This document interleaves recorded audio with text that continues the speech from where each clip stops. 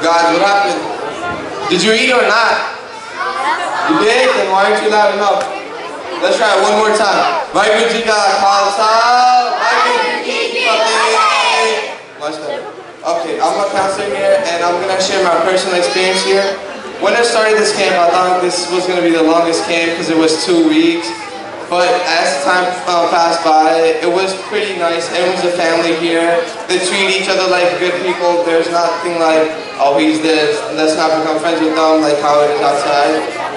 And everyone here is pretty nice. People, little kids, they pay attention. They're too little, but they pay attention. They learn what they're supposed to do every day.